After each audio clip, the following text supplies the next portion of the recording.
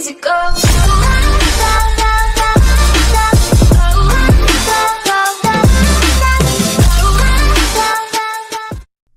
Yo, what's up everyone? I'm Agent, leader of Prototype. So today I'm going to show you how to add a live sub count to your PS4 live streams. Now I am a live streamer myself, so I do know what I'm talking about. Just like the title says, cause I'm not no clickbait YouTuber. This tutorial doesn't involve OBS, a capture card, nor does it involve remote play.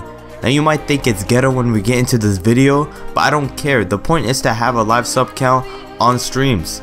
Since that's been said, let's get into this tutorial.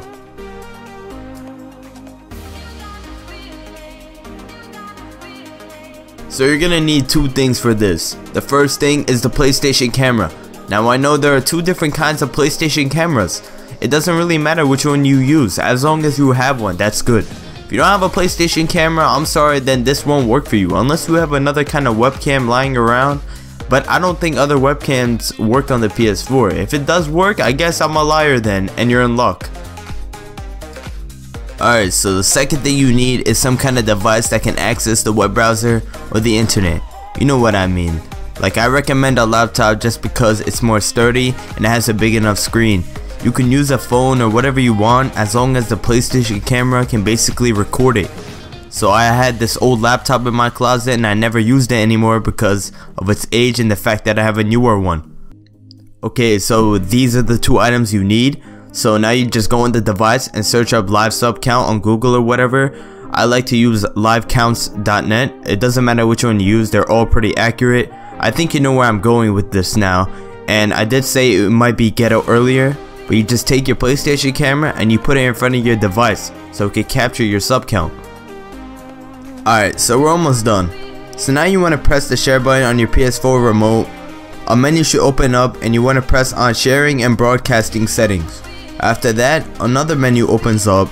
Now you press on broadcast settings. Then a small menu opens up.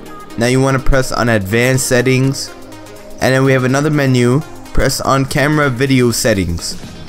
Okay, so this is where you want to be. You can see a preview of the sub count before you start up the stream. Now press square to see it in full size.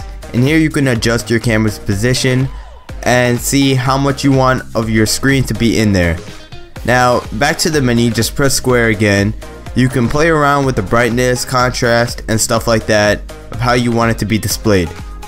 So yeah, that's basically how you add a live sub count on your streams. Behind the scenes it might look bad, but it doesn't matter anyway. It's a good addition to have so you and your viewers can see when someone subs or unsubs. But that's all you have to do.